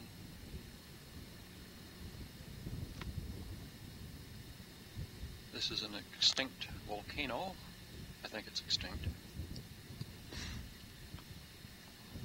And this is a smoke cinder cone right here.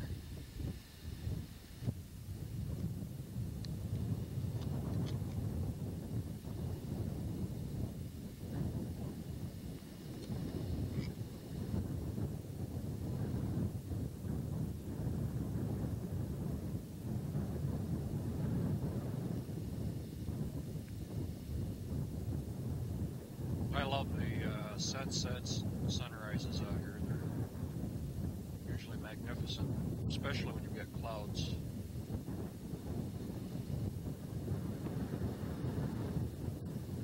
I'm going back in. I've got hot coffee going, and it's pretty chilly out here. About a 30-mile-per-hour wind right now. Well, I'm making some Christmas pancakes.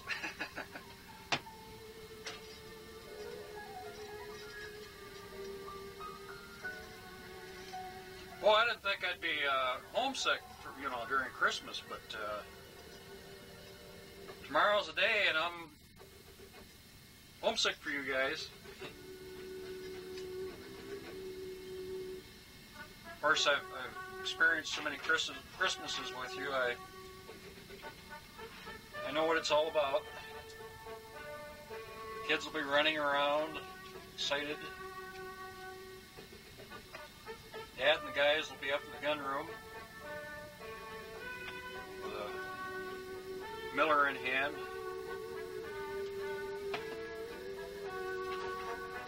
I'll miss it. I'm going to go down to the Salton Sea tomorrow and spend Christmas with some folks I met up at the campground in Saratoga. Actually, they were the camp host Saratoga during June and July and August, and then I was camp post in the spring and during September, October, and November after they left. There are the people with the that had the dog they were going to have put to sleep, and they wanted some video taken of it, so I took the video. Plus Don is the one with the dredge down on the river. I'm not sure if I'm cutting off my head or not. It's rather difficult judging through that viewfinder where you're going to be hitting up here. I suppose I could check it out. Looks good.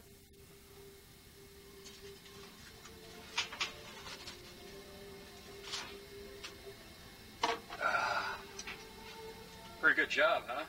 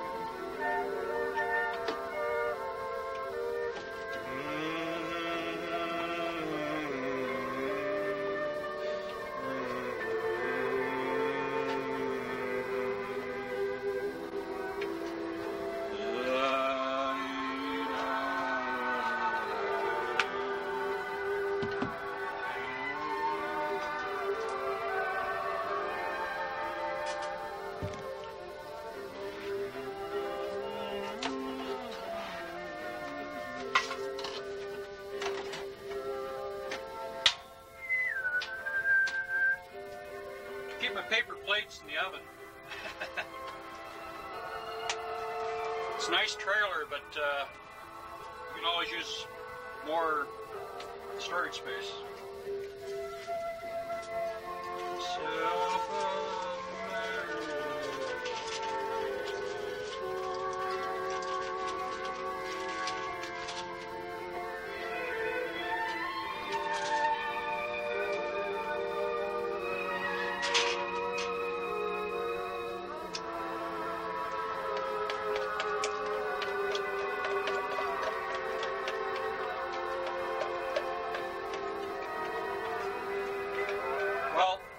Have a Merry Christmas and a Happy New Year.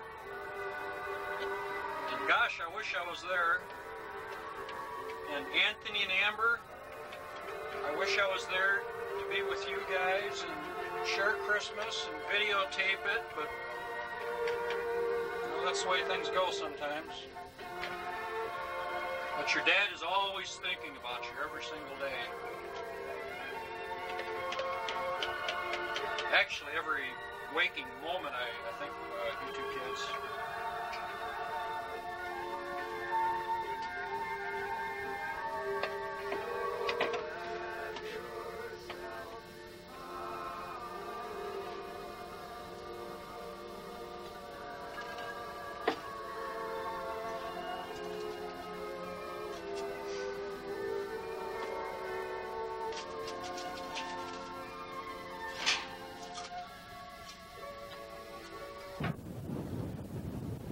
Well, this is December 26th.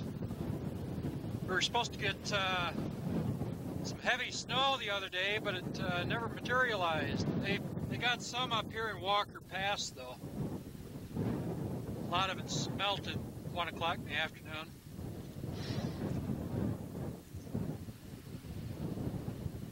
Oh, Walt Barker came by.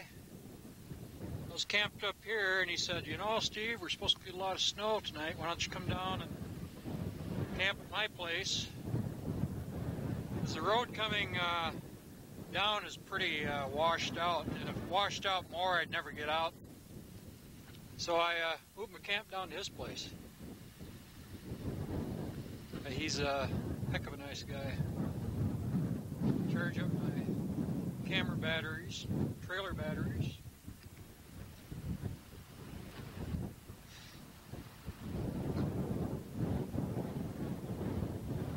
Temperature this morning was about 24. Right now it's about 48, but the wind makes it quite a bit colder. Wind is blowing a gale all day.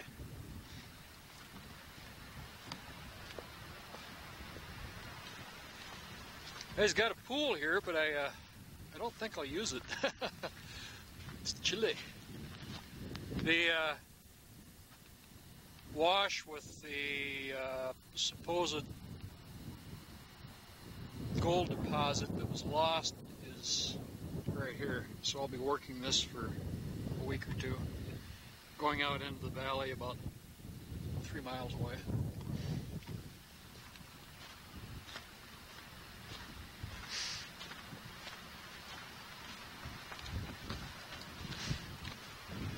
Now this is Walt's house over here. Been over here twice. I haven't seen his wife yet. They're in their 60s.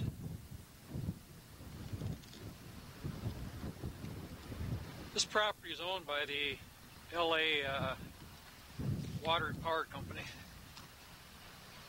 and they furnish his house and propane, electricity. Park the truck over here. Wish I was more in the shade though. I like that sun. I hate burning the propane all day. They've got a chicken coop back here. Fenced in place for garden. Keep the rabbits out. Got a lot of cottonwood trees here too. It's been almost a month since I've been close to trees like this. And these are, I think I'll have to look them up. I think they're